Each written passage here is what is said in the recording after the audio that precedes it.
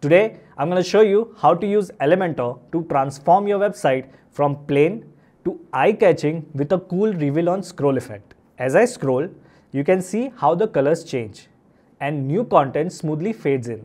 It's super easy to do and all you have to do is follow along. A big thanks to Nikolai for the video idea and the code used in this tutorial. Full credit for this amazing effect goes to him, so make sure to check out his channel. Okay, let's start by clicking the plus icon to add a container to our page. Choose this layout and then change the content width to full width from the left side. After that, head over to the Advanced tab and remove the padding. We do this to keep things clean and ensure the layout fits nicely. Next, add a new container and set the width to 1200 pixels. This size keeps the content looking structured on larger screens. Change the direction to row so everything sits side by side. Then go to Style and give it a background color to make it pop.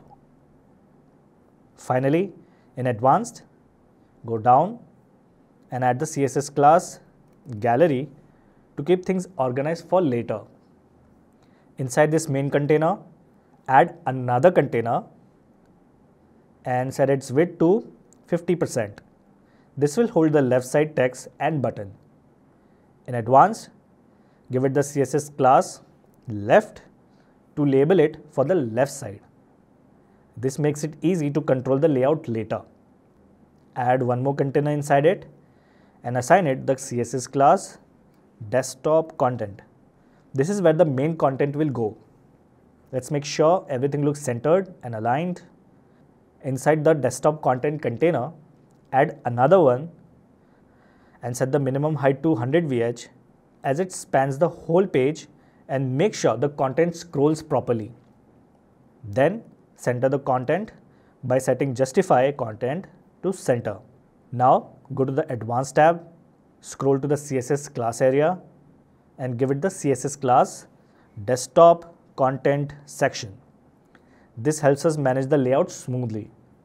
Now let's add the elements here and I'll quickly edit them.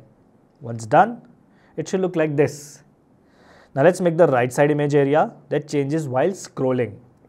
So instead of building from scratch, just duplicate the left side container, rename it right, and remove the old CSS classes so the right side doesn't need it.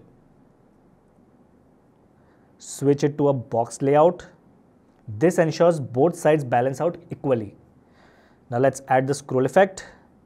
In Motion Effects, set the sticky options to the top, enable the stain column feature, and do this for the other containers as well. Also, make sure to remove the older CSS classes you've added, as this can mess up our design later on. Finally, let's add the images. To do that, let's add another container, set the minimum height to 600 pixels and drop in an image. Choose something that fits your design. I'll go with a custom image size so it looks sharp, and then go to Style. Here, give it a little border radius and some box shadow. This adds a nice finishing touch to it. In Advanced, give the container the CSS class Desktop-Photo.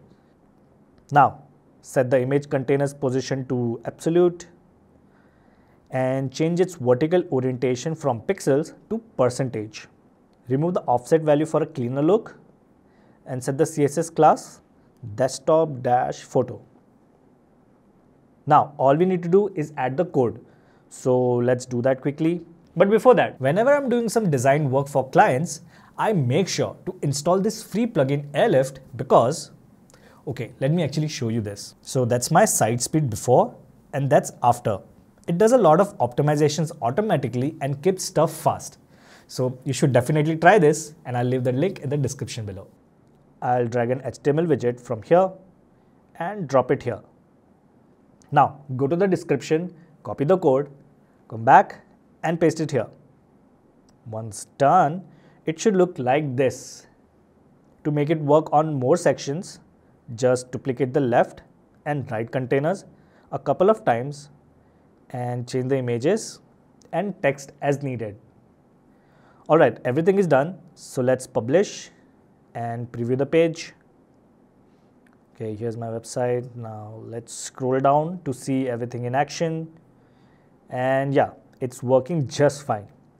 If you want to change colors or styles, you can quickly adjust them from this code. Comment below if you have any questions and I'll help you out. In this 3-minute video, I'll show you a free plugin to triple your site speed. You're really gonna thank me for this, so click here and I'll see you there.